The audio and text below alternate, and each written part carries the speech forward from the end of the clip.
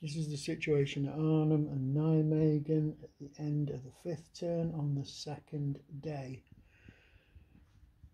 If we look over to the far west, there's quite a bit of pressure building up on the 1st Airborne's western flank, but it's not a particularly strong unit, but they've rolled well and done quite a lot of damage. So they're up against these glider infantry units, which are very poor quality, far worse than the rest of the Allied airborne units. We've got elements of the new parachute regiment coming in. I can't think what the yellow one is, what number it is, but it doesn't particularly matter. There's still a bit of a battle going on in Oosterbeek when the 1st Airborne are trying to break through this little roadblock there. Pressure's building up in Nijmegen. 10th SS is certainly not having it all their own way, to say the very least.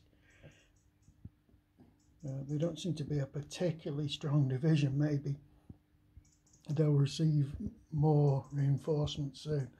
I believe there's some King Tigers and things eventually made an appearance in this battle, and they would have come from the 9th SS, which is, for a unit that's supposed to be completely wrecked, that's the latest German tank.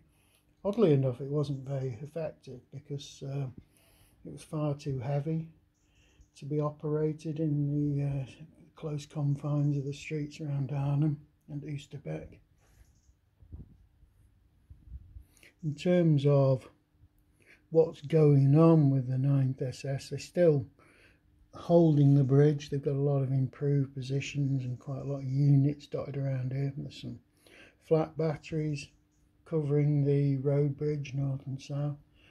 Now the 10th SS has also decided to leave a unit in this direction, which is probably just going to block the Arnhem pontoon area for a start.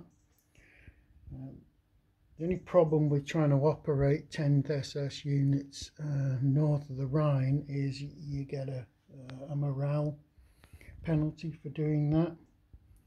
10th SS is also in a position to establish the ferry here, the assault ferry at Paderborn, but they don't need to do that. They're just placing a unit there just in case the situation deteriorates and they need to do then the bridge is lost. Then they've got another way of operating, getting units down to Nijmegen, assuming there's still any more 10th SS units around. By the look at it, they must have every single 10th SS unit in Nijmegen or even south of Nijmegen at this point. The situation in Nijmegen, there's a lot of heavy guns starting to pound Nijmegen town, but to actually do any serious damage to units dug in these town and city hexes, you really need to roll low, preferably a 0. 10th SS is attempting to recapture Malvern Bridge. We've got some heavy Panzergrenadier units deployed down there and starting to put a little bit of pressure on the small Allied garrison at that bridgehead.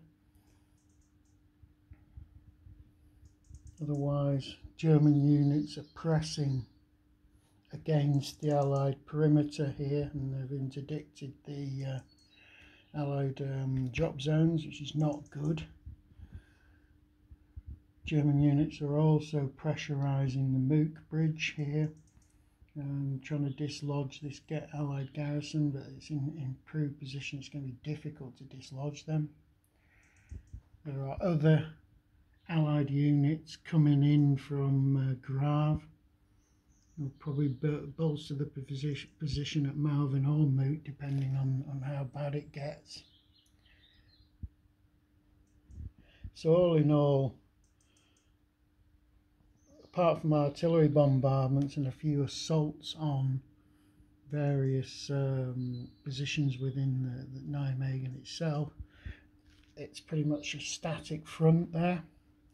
There are other German mobile units that can deploy to reinforce these bridgeheads here to make sure the Allies don't capture them when 30 Corps finally appears. So the Allies, it's not looking good for the 82nd. They've not achieved their first day's objective to capture Nijmegen road bridge, and they don't look like they've got even the remotest chance of achieving that.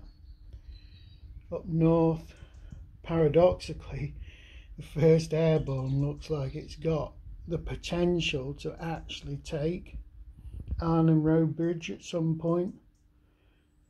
It just depends whether the 9th SS can get any serious reinforcements into the town of Arnhem.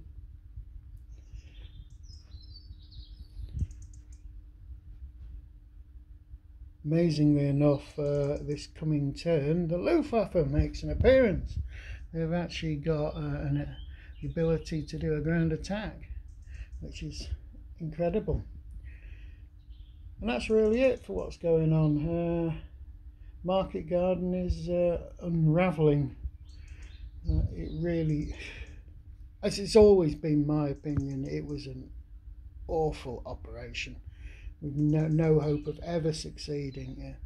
The presence, if the 9th and 10th SS Panzer Divisions hadn't been there, it would have been brilliant. It would have worked. Definitely would have worked. But yeah, the presence of these really well-armed SS units is just creating havoc, and it's creating a situation where the airborne units are gradually just being forced away from their objectives. They're not making any progress.